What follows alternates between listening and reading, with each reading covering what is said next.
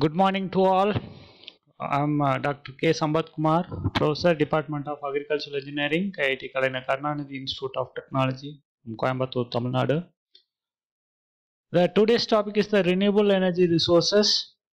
It's a most important and a very interesting topic. We are going to learn the various types of renewable energy resources. So this topic covers what is the basics of energy, how the energy conversion, what are the different types of energy resources, both the conventional energy resources and the non-conventional energy resources.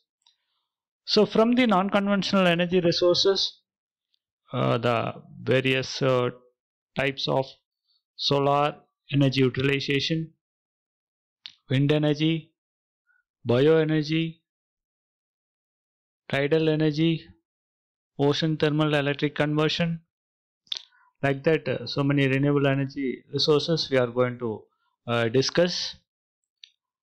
Before entering into the core of this renewable energy resources, as an engineer, first we understand what is energy. Energy is the capacity to do work. We all know that. It measured by the joule, and the basic difference between energy and power. Power is the rate of doing a work. It is measured in watts. The important law behind the energy is energy can neither be created nor destroyed. Can be converted from one form to the another form. That is, mechanical energy may be converted into electrical energy, or some heat energy converted into mechanical energy, or electrical energy converted into heat energy or light energy or sound energy. Maybe these are some few examples. One form of energy is converted into the another form. That is most important law behind the energy. So the key point we want to understand from this: energy and the power. Energy is a capacity to do work. Power is the rate of doing a work. Energy, the unit is joule, kilojoule or megajoule, whatever may be. The power, watts, kilowatt, megawatt, like that measured. The energy is the ability to do work.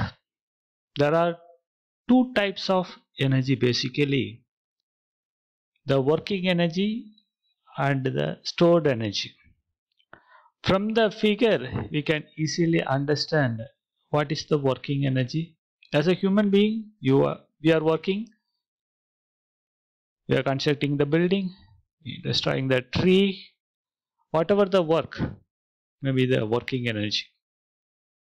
Any other work like wind energy, like that, anything, it comes with the working energy. Some energy also stored in below the earth. So we are using petrol, diesel, some LPG. From that we are also getting coal from coal mines, we are using for the running the thermal power plants. These are some examples for the stored energy. So there are basically two types: working energy and the stored energy. Stored energy become working energy when we use it. Like a simple example, a human being, we eat food for the energy. Is a solid food or the liquid food? That food converted as an energy and it's stored in our body, and it's stored until we used it for some other activities or the purpose. When you work and play, your stored energy become working energy. Now you clearly understand what is the difference between the stored energy and the working energy. Apart from that, we use working energy for growing our food, bringing water to our kids, ours and pots, eat our what all our day-to-day activities, warm our homes, clean, dry, light our rooms, serve the so many all our activities can use the our stored energy into the working energy. Apart from this, there are various forms of energy based on these two classifications. First one is the mechanical energy, second heat energy, light energy, chemical energy, electrical energy, and the nuclear energy. We are all studied so many energy things in our school days. Just we recall it and we understand the conversion of one form to the another form. Mechanical energy, moving forces of machinery, human, animal power, our thermal power plant, transportation, car, bus, everything comes under the mechanical energy. For example, heat energy, take it. We receive the solar radiation from the sun using our solar water heater in our home. We convert that solar energy, that solar heat into the hot water. That is the best example for the heat energy. So many different applications are there for the heat energy also. From light energy, solar light, X-rays, UVs, and what our day-to-day using, hospitals everywhere using that light energy. Chemical energy, all fuels, the petrol, diesel that's stored in below the earth's surface, food, storage of batteries are the best examples for the stored energy. So the stored energy become useful energy when we convert to the one chemical form to the electrical form. Another one is the electrical energy.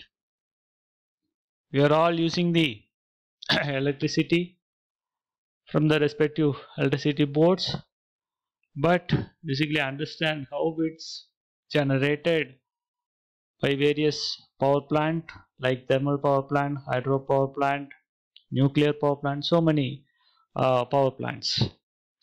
So in the thermal power plant, we have taken the coal from the earth surface using the coal. For firing the coal, we'll get the heat energy. That heat energy, using the heat energy, we can through the boiler, it goes to the turbine. From the turbine, it is connected with the generator. From the generator, we'll get the electrical energy.